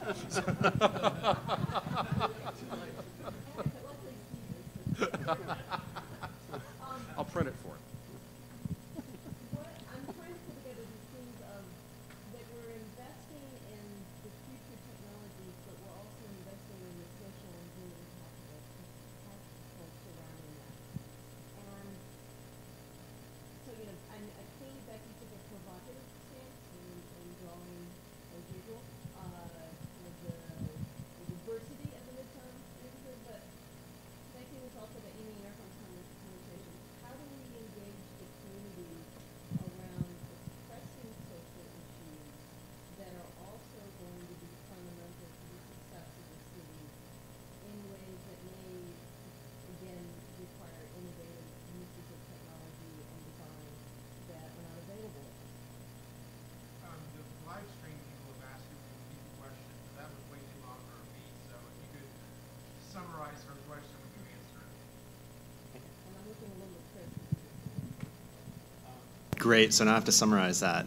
Just make up your own question. Right, so the question was how do we develop kind of the human capacity to go along with these to solve pressing future social problems. And I think this is part of the motivation behind setting up this community design space is actually coming out up front and saying, look, we don't know the answers to all of these things, but if we start to develop the capacity of fellow community members to think about technology in different ways, then they will be able to go out and mash up data in a different way and find the problem that they didn't actually know existed before and then start to address it. Or they will be able to develop the applications or the devices that they want to deploy in their neighborhoods to address these things. I think one of the other pieces to this, in particular to the location at the Ponce City Market, is that by having this kind of community design center mixed in with what are ostensibly supposed to be startups and other kind of movers and shakers in the city, then you start to get some you get to feed into that conversation, into that ethos and that culture. And so it's not just about, oh well, we have a bunch of startups doing things, but we also have community members coming in and talking to those people and sharing ideas with those people and learning from them. And so that would be kind of where I would say we start with that anyway. I want to add that I think it's not only that, I think this is something that, I mean, for me, it's the research question, is how do we get more people involved? How do we really engage the entire community and make sure that we do things that are amplifying for everybody? My fear is that if we don't, then we actually make the situation worse. Right? And so to me, that's the fundamental. If we only serve the people that are the most capable to be served, then actually what we do is just continue to exacerbate a digital divide, which continues to sit atop a whole other set of stratifications and imbalances in power that already exist in the city. So I think when we move forward in this, that's why I wanted to be provocative, is because I think that if we don't put everybody's interests on the table early on, we are gravely likely to miss people, and if we do, we will actually make the situation worse, which if we do it in a transformative way would be really terrible. It would be not like just messing up in the laboratory, but actually messing up in the city is not what we want to do. Stakes are high. On the panel, okay. I get it. I really get it. But at the same time, that can be a cop-out to not do anything until we can do everything. And if you've got someone in Midtown who's 27 years old and reading at a third grade level and doing math at a third grade level, there's very little that a high bandwidth, low latency network is going to do to engage that person in any meaningful way. We've got to go fix K through 12, we've got to go fix a lot of different things, but if we wait until we fix K through 12 before we start deploying interesting networks, we're not going to do the networks. So I'm going to challenge the challenge. I have friends who work in food kitchens, and it was amazing for me to find out that the one thing that homeless people have is a cell phone. If they have nothing else, they have a cell phone, because that's how they keep in touch with the shelters. That's how they know where they're going to sleep at night. There's all of these things that they do with a cell phone that they couldn't do otherwise. And so, in some sense, even it's the lowest rung that needs the most help, that technology can help them as much as anything else.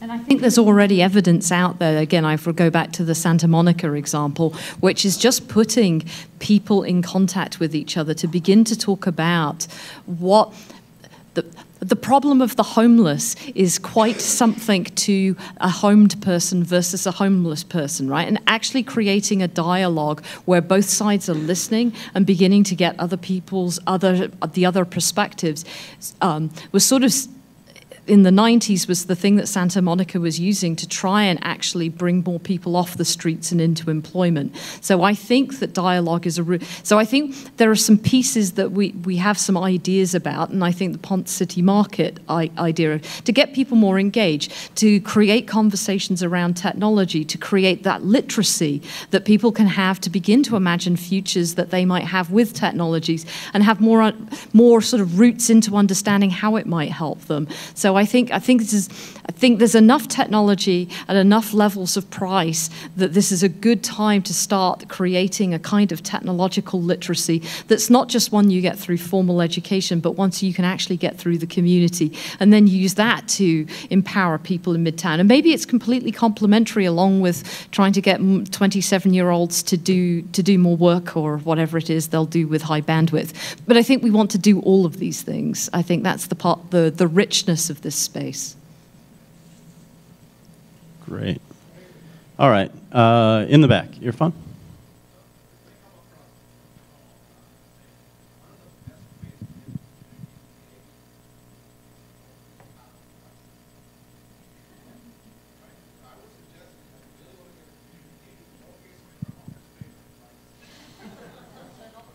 Are you offering to lead the crisis?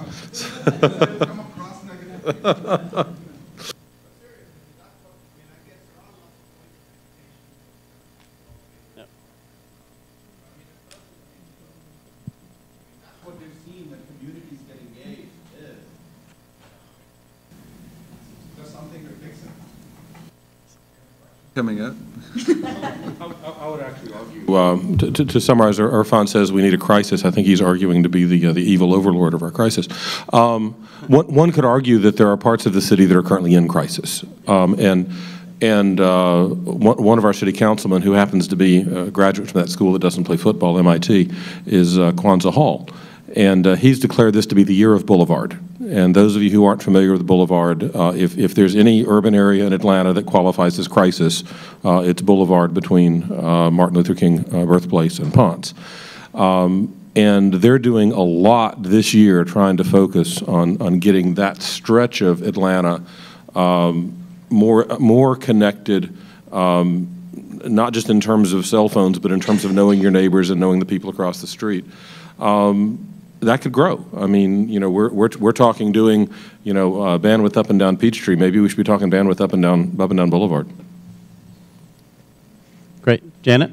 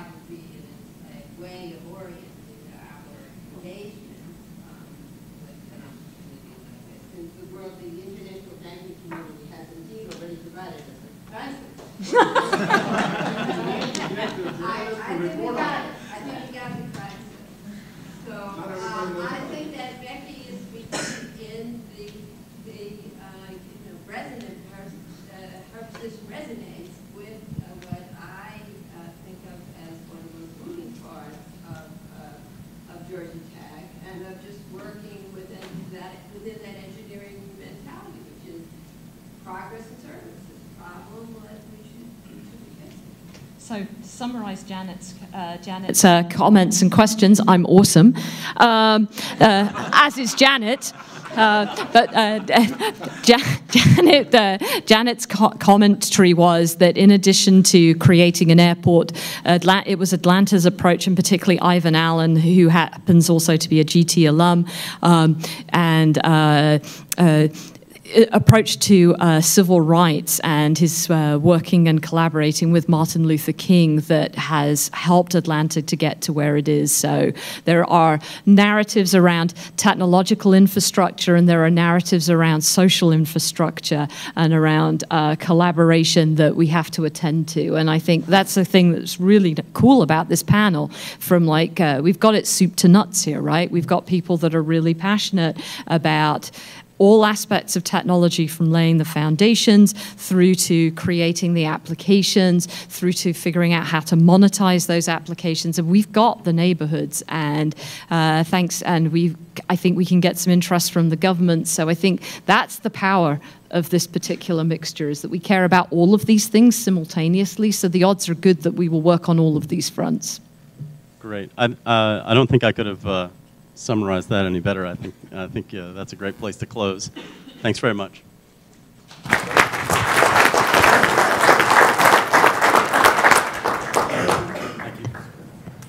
Thank you. So, as many of you can tell, that panel was a particular construction of a number of conversations coming together, and it's also an invitation to our community to contact any of the people that you just saw, as well as other folks who chimed in, to understand how to engage this as a One Georgia Tech, and very much in the spirit of Georgia Tech's notion of progress and service. Thank you. With respect to the future of the city of Atlanta.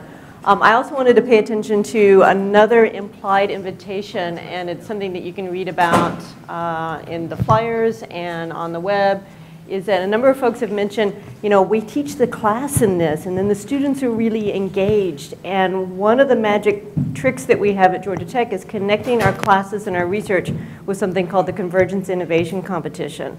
And so I want everyone who thought about, well, my class can somehow connect to this, to talk to Matt Sanders, to talk to Russ Clark, to talk to Ron Hutchins about how your educational efforts can get connected to these research efforts and these larger ambitions. All right, while the panel negotiates, the last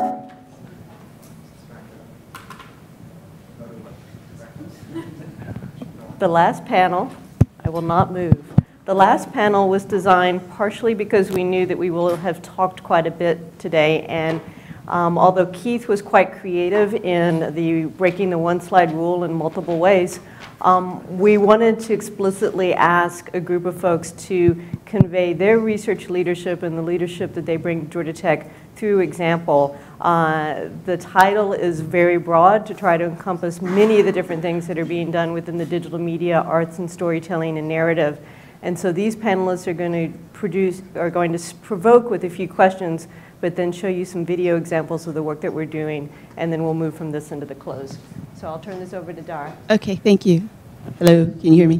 Thank you for staying to the end. I know we stand between you and drinks and food, but storytellers, technologists included, really are the ultimate futurists, because they're the ones that can imagine and bring forth scenarios and experiences that might not exist before. So here first we have Janet Murray. Janet is Ivan Allen College Dean's Professor in the Graduate Program in Digital Media within the School of Literature, Media, and Culture, where she directs the ETV Lab. She's the author of Hamlet on the Holodeck, which predicted the current fusion of TV and interactivity, and most recently, Inventing the Medium, Principles of Interaction Design as a Cultural Practice. Second, we have Ali Mazalik, am I pronouncing that? Is an associate professor in the Digital Media Program and GVU Center, where she directs the Synesthetic Media Lab. Her lab is a playground where physical materials, analog sensors, and digital media happily coexist and come together in crazy ways to support creativity and expression. Next, we have Brian Majerko, who is an assistant professor in the Digital Media Program and GVU Center and director of the Adaptive Digital Media Lab, known as ADAM. His research focuses on the study of human creativity and how it can be applied to digital media design and AI-based technologies. And then we have Jason Freeman, who's an associate professor of music in the School of Music and executive director of Sonic Generator, Georgia Tech's contemporary chamber music ensemble in residence. As a composer and computer musician, Freeman uses technology to create collaborative musical experiences in live concert performances and in online musical environments, utilizing his research in mobile music, dynamic music notation, and networked music to develop new interfaces for collaborative creativity. And with that, we'd like to begin our discussion. Hopefully it's as interactive as possible. Janet? Yeah. Okay, so I will be fast so we could go eat. I think that what Georgia Tech should be doing more of is prototyping the future with a long view, not just to what works tomorrow or what new platform or what customers come through the door, but with a sense of the history of media. And I think that we are, and this is an example of something that my group has done lately, that is a way of using the iPad to structure navigation through it's a two-screen system. There's a TV. This you might recognize the Justified television show, which has long-form narratives that are very complex, and that represents a common problem in television navigation, or in taking in a TV story and then in writing them, is that they're getting more and more complicated. The arcs go over longer seasons. The characters are multiplying. How do you keep track of that? And we've been working on problems like this for the past 10 years, not thinking about iPads, but thinking about story, and assuming a wider notion of just the affordances of the medium. How do you use everything a computer can do to do these common human tasks, cultural tasks of telling each other what life is like and understanding the world better and increasing our empathy for one another and our understanding of how complex systems work. So, so because we've done all of that kind of thinking that's not platform-driven and it's not sponsor-driven, then when a sponsor comes through the door, or when I go and I actually showed this project, was a lot of fun, to the people who make Justified, who write it,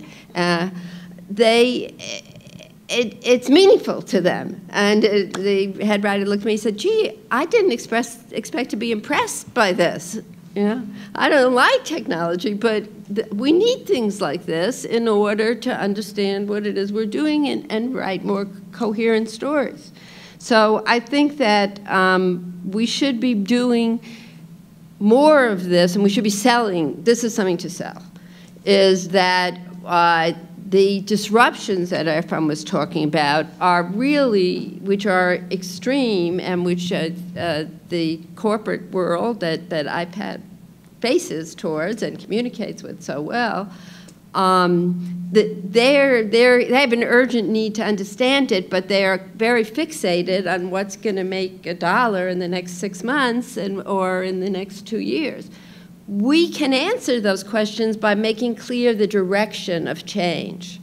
And we can do that when we work in a platform-independent way and design out of these research-driven questions, but with very concrete problems. So that's what I think we should do more of, is prototyping the future in that way. I tried to answer all of your questions. There was a third one. Oh, yeah. So you should get us more money to do that. Duh. And the money should come actually to the professors and particularly the graduate students. Yeah, that's it.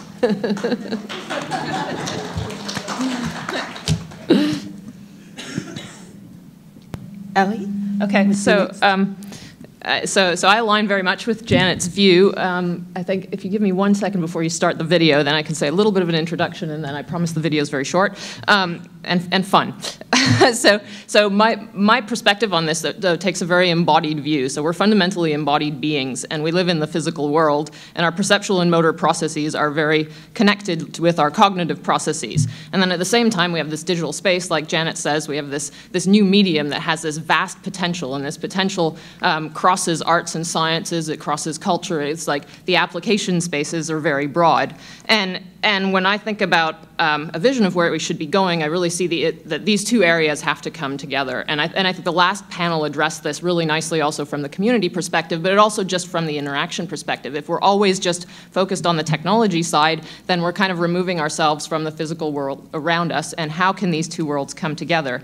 My work takes a particular twist on this, not so much from the community engagement side or the citizen aspect, but more from the embodiment aspect, and how can actually embodied interaction technologies support creative practices both across arts and sciences, whether this is an interactive storytelling engine or supporting computational science in some way.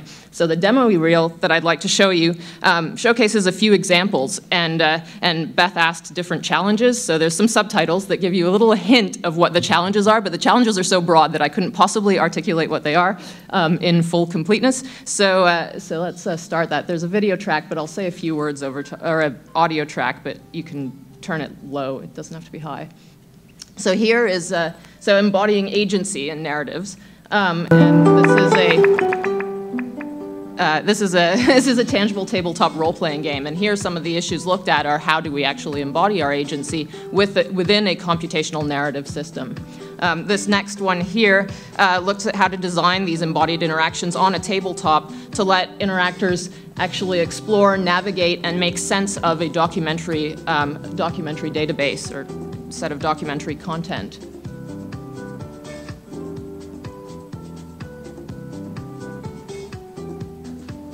and the interactions are very playful, always. Which is another fundamentally important thing to me, I think, is we like to play, and I think technologies afford this well in a sort of you versus the screen and your Xbox controller, even your Wiimote or something like that, but how do we really connect people around that experience and let them create meaning together? So in this case, it's really about using, again, it's another tabletop example, but in this case, my PhD student, Susan Robinson, used a collage interface and physics to let the interactions actually bring up conflicting viewpoints. So the last panel also addressed this, so like how do we bring up different viewpoints and let people understand the differences? Oh, and then this project here is not necessarily narrative, but it's how do we actually project ourselves into virtual avatars through puppet interfaces and then use this performance with your virtual self to augment your cognitive abilities. So here, this game actually helps your mental rotation skills.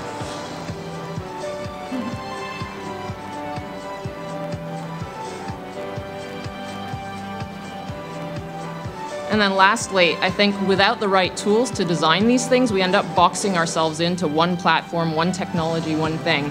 So one of the things that my lab, that kind of underlies a lot of the research that we do in my lab, is the tools that let us cross different platforms. So this is just a very short snippet here, but our responsive object surfaces and spaces API actually lets you program across many different platforms, whether it's mobile, tabletop, walls, crazy puppets with sensors all over them, and that sort of thing. Am I supposed to answer all the questions, or should we go to the next? That's been 3 minutes. Answer as much as you can in a short period of time. I'll leave it there, and then hopefully the other questions will come up. Brian? You could say money. Money, yeah, money. So in terms of the problem, so Jason and I are going to be talking about the same project in lieu of talking about the narrative work that I've done, talking about work that's more oriented towards human creativity and performance in the music realm. Don't play the video quite yet, though there is some audio if we could keep it a little quiet. So there's a dearth of talents in the United States in terms of computer scientists. There are thousands and thousands of jobs that go unfilled by US citizens because we simply don't have the support at the middle school and high school level to engage kids in computer science as a topic. On a yearly basis, we see drop-off rates in terms of students who are graduating with computer science as an intended major. And it's surprisingly, outside of this bubble that I seem to live in here at Georgia Tech, just a lack of interest in the topic. So there's a movement called the CS Principles Movement, which is trying to change the AP curriculum in the United States to focus more on not sorting numbers, which was my experience learning computer science, was just sorting numbers really, really well. One of the main facets of that curriculum is focusing on creativity. How do we engage students in creative practices? And the work that Jason and I have been working on this past year is an NSF-funded work on this project called Ear Sketch, which is engaging kids in remixing music through computational means. So students write code in Python, and they control loops and beats in order to actually create some kind of musical expression that's wholly kind of their own thing. The rationale here is that music is kind of this ubiquitous cultural artifact for us. Everybody, almost everyone really digs music. And in especially underrepresented populations, like African Americans, there's a high literacy in terms of audio production and working with some kind of sound creation software. So we're leveraging both kind of this ubiquity of cultural interest. Also, oddly enough, the notion of hip hop music being culturally relevant to Atlanta, being the hip hop mecca of the South, as well as having a strong remixing culture associated with it, as long as was electronic music, and trying to kind of push all these, smush all these things together and creating an experience that allows for personal expression in a very culturally relevant way that also uses real computing skills as kind of the modality for expressing yourself. So the video, wherever it is, we've been working with a local teacher at Nebo Elementary in Paulding County, and he has been using our curriculum and software in an after-school program as well as in some of his primary classes. So over 200 students at Nebo Elementary School have already used our software, and you'll see these kids back on the left. This is at this big pep rally. And the entire school is here, and this is an actual, the music that they're about to play and dance crazily to was music that was produced in their computing after-school remix club that was using our EarScript software and curriculum. So these kids with the laptop back here are actually playing the remix that was an amalgamation of the different remixes that the students in the club did, put all kind of smushed together and remixed together by the teacher. So the kids back here are playing this thing, and the entire school winds up, I mean, the video is kind of ridiculous, actually. You guys go pretty crazy. And this is us after working on this for 6 months. So there's this very, very cool, like I get warm fuzzies every time I watch this. Of this entire school going crazy over this computational remix that 5th graders did. Yeah, well, there we go, right. So, yeah, that's us. Great. I went out a few quick notes here to follow up on Brian.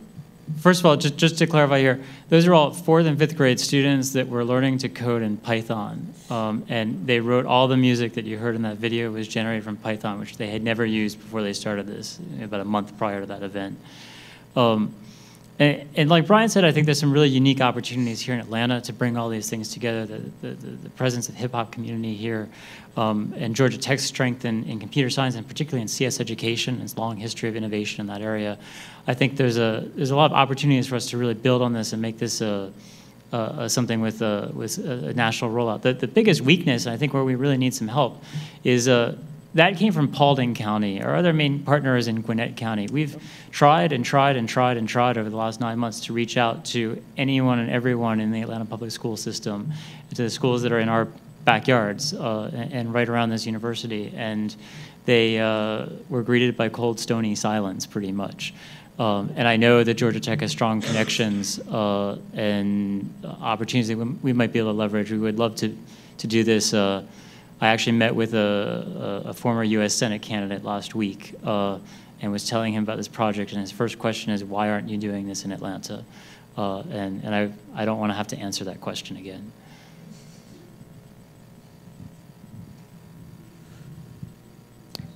Questions? We'd like to open it up to, go ahead. Just a quick comment. So we are doing some work with education technologies in classrooms, particularly in Atlanta, places so on. Great. Excellent. That's a good question. Anyone else?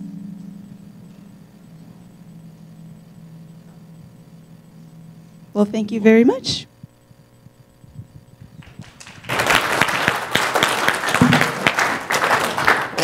I'm going to ask this group to stay here for a second, and you guys are going to tell me the magic square where I can stand and not mess up the mics.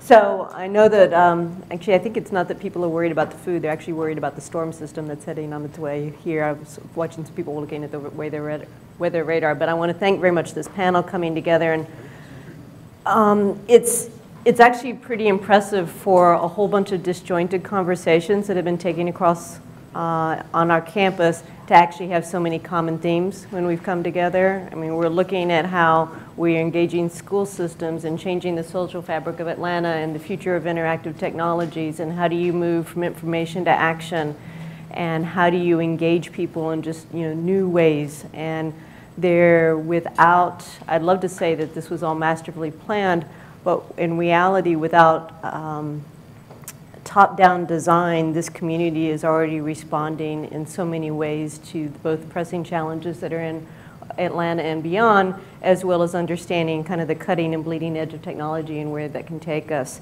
So as we thank this group, as we thank all of the panelists and the people who participate in this process, this is actually the beginning of the conversation.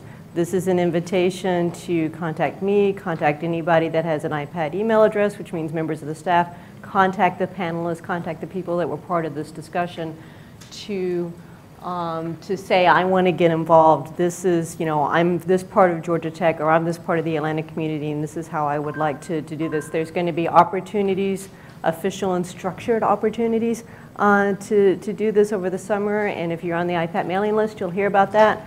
But I also hope people take advantage of all the unstructured opportunities in the conversation, because it also begins with our community. So we can take advantage of that in a second when we go out for food and drink. So again, thank you to this crew, and thank you to all of the other panelists today.